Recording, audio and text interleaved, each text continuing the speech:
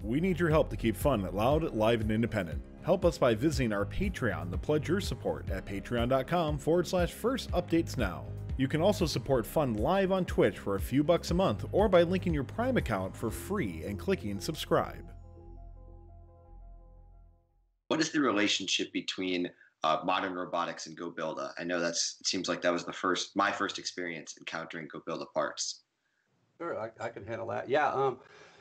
So we were developing we were developing goBILDA, and Modern Robotics reached out to us. They kind of saw the Acrobotics starting to be pretty popular in FTC, and so obviously they had a build system, the Matrix build system, and so they reached out to us. And they said, hey, we would love to work with you guys or partner in some fashion.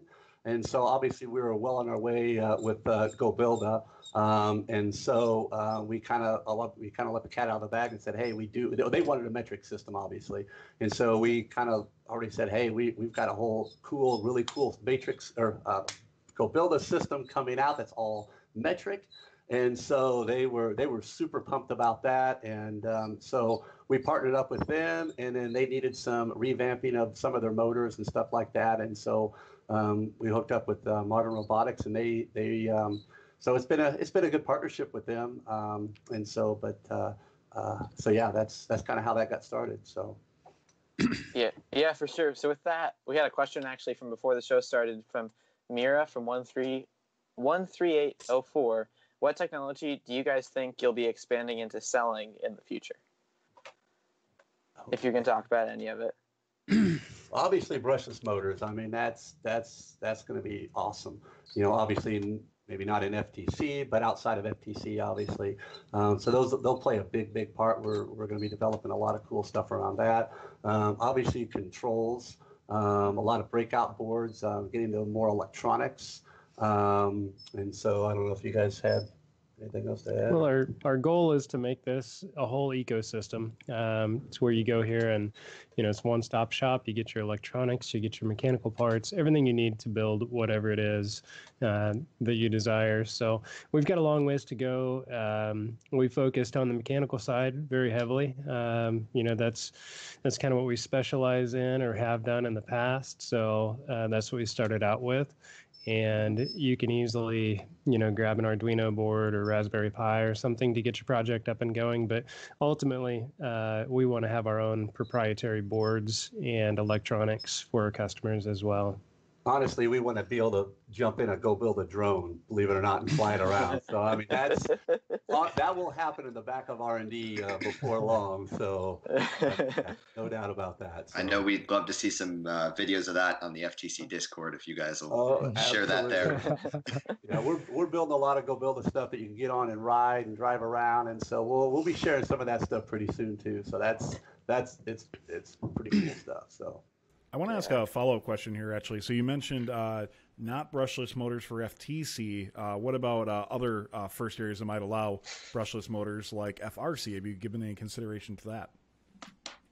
We certainly have. Getting in to get things approved in FRC. We haven't gone down that road yet, and so obviously we'll offer a lot of adapters. I know Rev just they launched are getting ready to launch a new brushless motor. So obviously we'll have adapters for that. But yeah, we haven't really tried per se to kind of go down that road to try to get motors approved in FRC, but that's something we would certainly be very interested in doing. So, would you ever also think about approaching FTC about brushless motors? I can see in the chat there's a lot of people raving about the possibility of brushless motors. Yeah, that would be Man, how brushless motors have changed every industry like this is incredible, especially obviously the RC car and RC airplane industry, but and of course anything RC based. But yeah, that would be awesome to be able to work with FIRST to be able to develop some type of brushless motor or a complete system for them. So the robots would certainly change dramatically.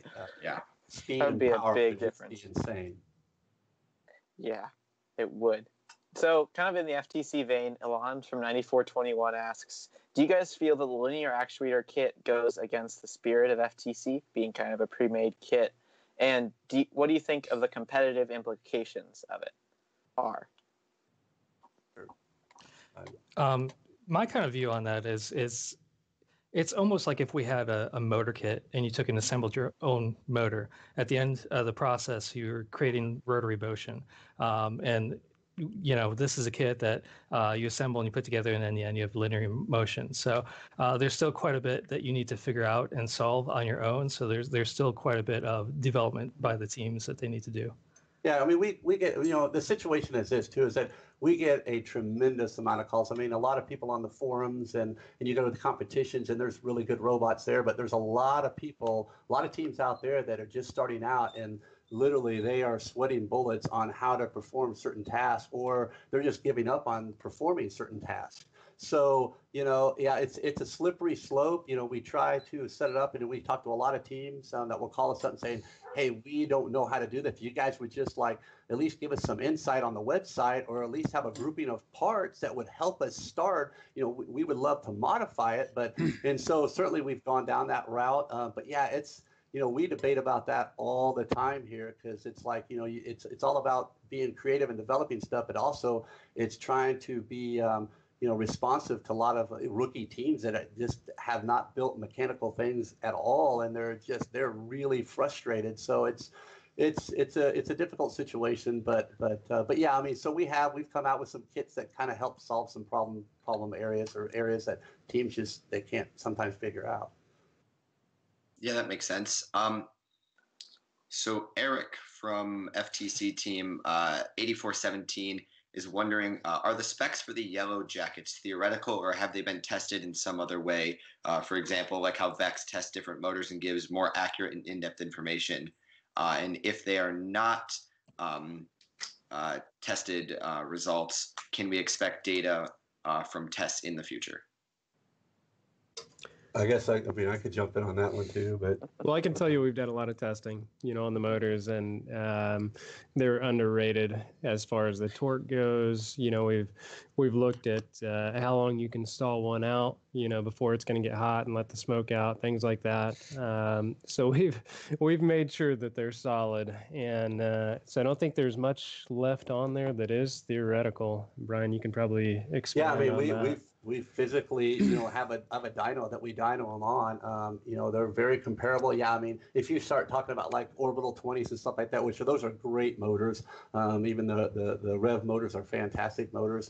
Yeah, certainly the Andy Marks, those are underrated as well. They're all pretty much, and that's been pretty relevant on the forums. The motors, I mean, they're 550 series motors. They're all pretty much the same. When you're dealing with 500 series moters, there's a slippery slope between a lot of power and pulling a lot of amps and making them where they can stall out for a long period of time. So we've kind of catered to the side of, in a competition type motor, they're going to be stalled out.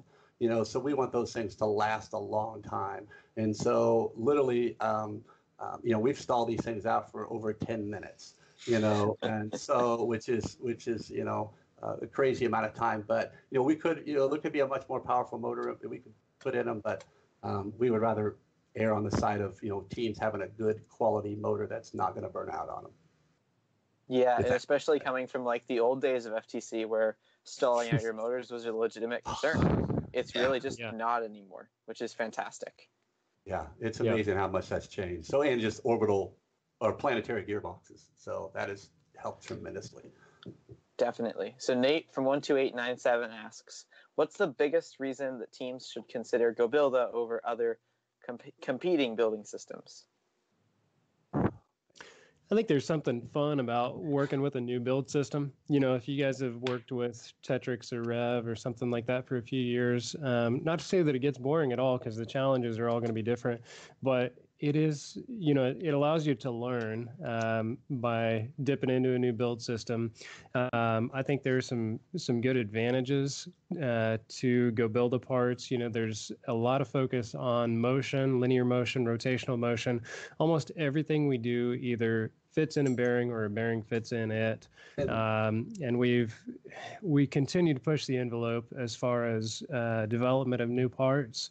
There wasn't really an outward need, I guess, for like the hubs, for example, that I was talking about, but we saw an internal need to solve that problem before it even came up. So And one thing too is, I don't mean to interrupt. There's one thing too is that a lot of students, I mean, this is stuff they're going to be using in the real, I don't say the real world, but in their job, if they're going into engineering, there is a very good chance that they're going to be using goBILDA and or more than likely probably Actobotics in a lab or in an engineering environment. So our systems are not designed for the education market. Obviously, I mean, they're pretty robust. They're a lot of thick parts that can handle a lot of power. And so, but that's, I mean, if you're using goBILDA or Actobotics, I mean, it's a leg up if you're going to engineering and going out and getting a job at, BASF or, Tesla or Microsoft or Apple in your robotics division. You're more than likely probably going to be using Actobotics or goBILDA to build prototypes. Yeah, we have a lot of companies using our parts right now, so and that's a lot of fun to see. We've seen them on TV all over the place. I mean, you go to work for NBC Special Effects, you're going to be using Actobotic parts. They use our parts. They're using movies. They were using BB-8 for Star Wars. I mean, they're used everywhere. So, and not to say that you couldn't use Rev and some Tetrix and stuff like that, but the variety of parts that we have, there's usually a solution for anything you come across. So, and we listen to this, we get ideas from the industry. Industry, gives us feedback as well. So, yeah, I was gonna say that'd be pretty cool to work on goBILDA systems or Actobotic systems. And then you go to your job or go to college and you're like, hey, I just used these for 4 years and competed with them. Thank you to all of our co-executive producers keeping fun loud, live, and independent. Pledge your support at patreon.com/first updates now.